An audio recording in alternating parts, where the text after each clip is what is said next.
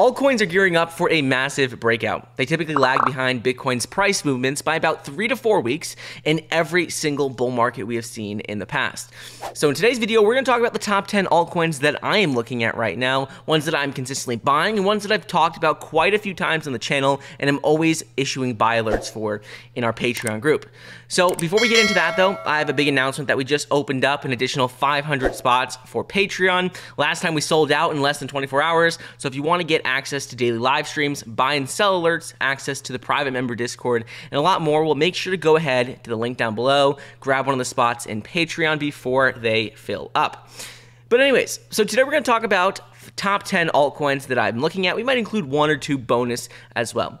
First one, we're just going to go down the line on coin market cap. We're going to go by highest market cap to lowest market cap. So you're definitely going to want to stick around when we get into these smaller altcoins. The first one is Ethereum. Obviously, some people say Ethereum isn't even an altcoin. It's in its category of its own. But Ethereum is one of the top coins that I am looking at, and I still consider it an altcoin. The reasons why I like it, and we're not going to dive too deep into any one coin, but obviously for all of these decentralized finance applications, it's a bigger ecosystem than just about any other DeFi crypto out there, much bigger than Cardano, much bigger than Solana, and the NFT ecosystem is also bigger as well. Second coin I'm looking at is Cardano. Cardano's price has come down significantly over the last couple of months from its all-time high of over $3 per coin. A lot of people are getting worried as to why we're not seeing big price movements for Cardano. But we got to remember that ever since the Alonzo upgrade, which was in the first week of September 2021, well, a lot of this positive news between the Cardano Summit, the Alonzo upgrade,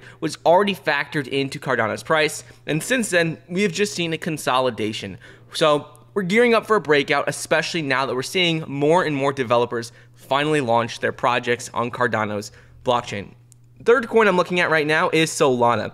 This is one of the coins that I am the most excited about. I almost just did today's video only on Solana because recently we had a major announcement from FTX, one of the largest crypto exchanges in the world. It's in top 10 in terms of daily trading volume, and FTX just launched their own Solana-based NFT marketplace.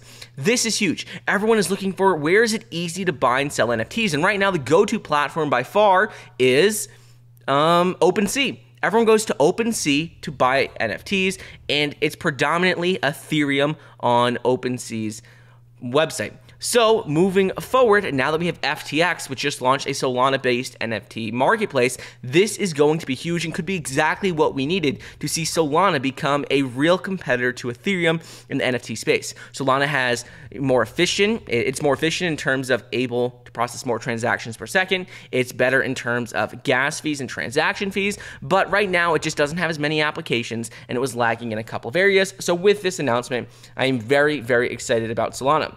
Fourth coin is going to be Polkadot. Polkadot just had a massive breakout, up over 21%, and we've been talking about this a lot in the private member Patreon group, also in the free Discord, saying how this is one of my favorite coins out there because of its ecosystem, how developers are consistently picking Polkadot to build their projects on, and that's one of the many reasons I like it.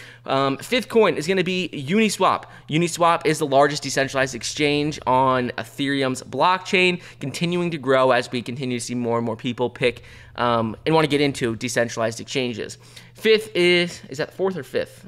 We did Ethereum, Cardano, Solana, Polkadot, Uniswap, so now we're on to the sixth. Sixth one is going to be Terra Luna. We've talked about this quite a bit. One of my favorite coins by far. Interesting thing about Terra is that recently we have seen that the total value locked in Terra projects has increased dramatically. Now it's number 3 out of all DeFi projects out there, only behind it's only behind Ethereum and Solana. Seventh coin is going to be Avalanche. Avalanche, we did an entire video on this one as well. One of my favorite coins, AVAX, for a number of reasons. One thing I like about it in particular is its ability to process transactions more efficiently than many other DeFi projects out there. Next coin is going to be Chainlink. Chainlink is a coin that has announced multiple partnerships over the last couple of weeks, and they are continuing to add more and more partnerships, which is going to continue to help grow their ecosystem. And one of the last ones we're going to talk about is Algorand. Algorand is doing a lot of work in El Salvador and a couple of third world countries, and that's one of the many reasons why I like them. And then the last coin of the day is going to be Polygon. Polygon, another great coin. I'm still pretty high up in terms of market cap at that number 22 position.